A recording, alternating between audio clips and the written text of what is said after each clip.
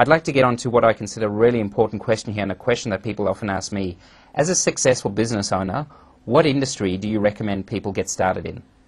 Of course, when you start your own business, you'd like to choose an industry that's growing on its own. So you've got a backwind or a tailwind pushing you to make you succeed even more than just getting new customers and getting your market share. The industry I like the best is the wellness industry. Not only does wellness have the greatest opportunity in Australia, in the US, in the UK to improve people's lives, but wellness is also the fastest growing industry in the world for the last 6 years. And most people don't even know about wellness. Most people think the food they eat has no correlation to how they feel, and they assume the diseases they get from cancer and even unbelievably type 2 diabetes are due to, my father had this disease, it's in my genes. Wrong, wrong, wrong. So when you start a wellness business, you always start with a higher technology product that you show to people that improves their lives.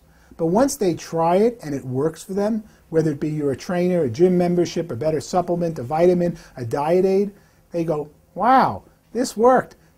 I wish I knew about it before. What else you got in that bag you call wellness? So the people starting wellness businesses are really opening what I call virtual wellness stores. People are gaining trust with them that, gee, Paul, you introduced me to this is how I lost weight, I feel great. What else have you got? And wellness technology is just starting. I'm not here to judge what it takes to get someone on wellness, but we know that once someone becomes a wellness customer, they're not only a customer for life, they're a customer and their mind is open to so many other wellness products and services. And you can see I'm passionate about the wellness industry because of its economic opportunities for you.